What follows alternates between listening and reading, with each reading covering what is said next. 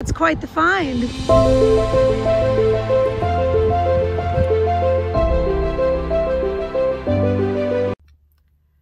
Hello friends, and welcome back to Crow's Thrifty Finds. My name is Melanie.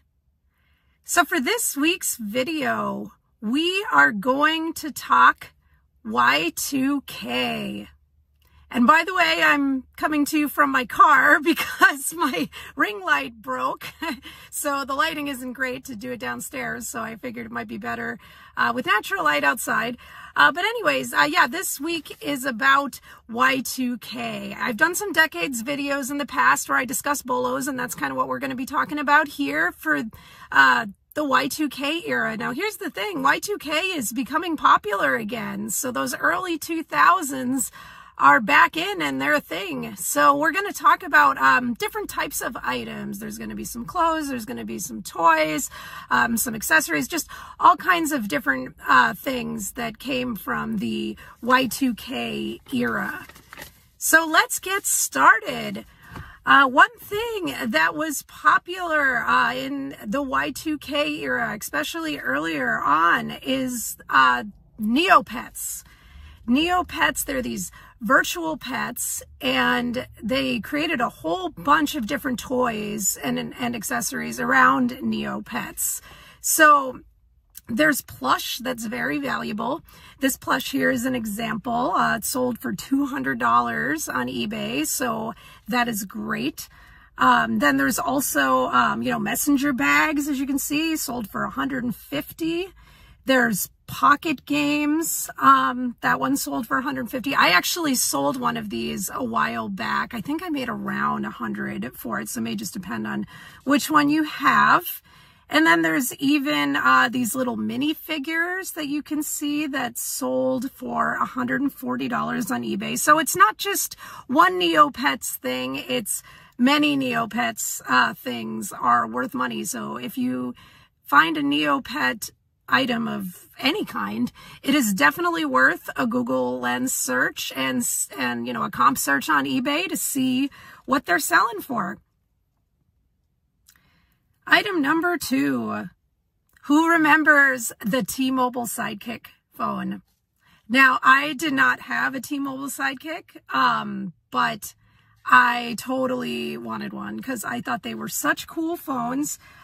So the earlier models of this phone are what seems to sell the best, and they sell for pretty good money. You can see this version 1 sold for $220, version 2 $310. So these old cell phones, if you can find them, if they work, they're worth really good money. I would imagine even if these didn't work, they'd still have gotten some good money for them. So definitely a BOLO to look out for, these old Sidekick phones.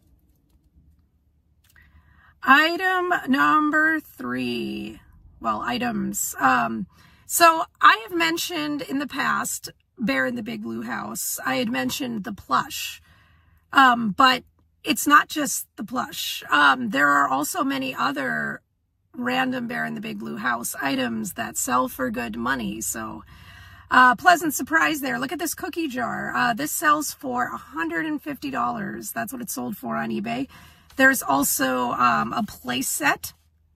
Be on the lookout just for play sets in general that are vintage, because a lot of the times there were some pretty good money. There's many different, themes that play sets like this that are worth good money. So this play set sold for $80, as you can see. So if you see a Bear in the Big Blue House playset, you want to look it up. But really, if you see Bear in the Big Blue House anything, you want to look it up.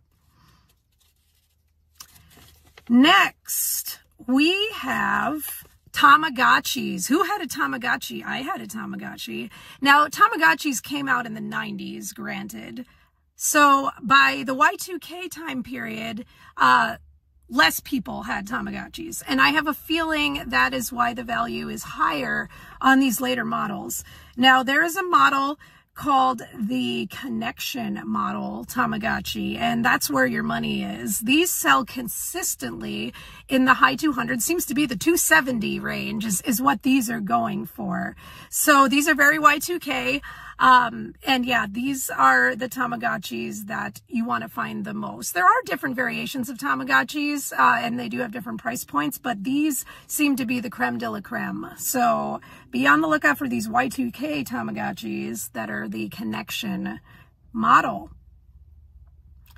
Next, another item I have mentioned before, but not these specifically, Juicy Couture. So I've mentioned their purses are really big right now, and they are, but lately it's not just the purses, it is also the vintage tracksuits. People are wearing these again. Y2K is back. I did that whole video on you know, chunky shoes that people are wearing now, that they were wearing in the early 2000s. And guess what? These Juicy Couture tracksuits, these are back too. So there are certain variations of them that carry more value, but just for an example, this set sold for $160. So if you can get your hands on these vintage Juicy Couture tracksuits, you're going to be in some good money. So just be on the lookout. Now, just keep in mind, Kohl's started selling Juicy Couture, and that newer Juicy Couture stuff is lower in value. So you want to look for vintage style tags. There are differences. So once you learn what the older tags look like, you'll be able to differentiate. But yeah, you want to find the vintage tracksuits. Next. So in the early 2000s and the late 90s, skating and surf stuff was super in, and it's still desirable to this day. A lot of these brands are still popular. What I'm noticing is the brand Independent. It is a skate brand. I used to work at Pacific Sunwear, and it was always important to know which brands were skate brands and which brands were surf brands. And Independent is a skate company. So these sweatshirts, I had one very similar to these myself. It's probably at my parents' house somewhere. I should probably dig that out. But these sell in the low 80s, and they're definitely worth picking up if you can find them, you know, at a garage sale or a thrift store. It's not this super obvious brand. So it would be, you know, something to scoop up that maybe not everybody necessarily knows about. Next, we have Austin Powers. Now, Austin Powers came out in the 90s. Austin Powers has been around for quite some time. The movie A Goldmember came out in the early 2000s, early Y2K. I want to say 2002 or 3. But one thing from that time period that sold very well, you can see there is this promo shirt that's got Beyonce on it. So that sold for $125. So that was a promo shirt from the movie. So, you know, your regular movie shirt may not go for quite as much, but that's definitely a good sale on eBay. And then you can see this mini-me doll. Look at that, $114. I actually, I went to see Goldmember, core memory here, with some of my friends from high school. And my friend Thalia actually has this doll, probably still does. At least she had it at the time. I would imagine she still does. But yeah, she had this doll, and when we went to the theater, she actually brought it with her, and I still have a picture of that to remember to this day. So there it is. But yeah, takes me back. But yeah, Mini-Me sells great, $114. Next, we have a Hot Topic item. Hot Topic is still a cool store for kids these days. It's a little different than it used to be in early Y2K, but there is a type of brand, well, character, I would say more so than a brand, that came from Hot Topic, and that was called Ruby Gloom. It's kind of, you know, was to appeal to sort of the emo goth folks. But this Ruby Gloom stuff still sells for really good money. So this shirt you can see sold for $75.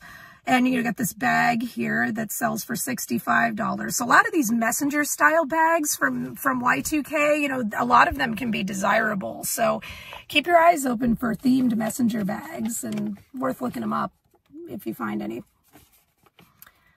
Next, we're going to talk a Y2K band that has merch that's definitely worth picking up, because a lot of it from the Y2K period is very valuable. And that band is My Chemical Romance.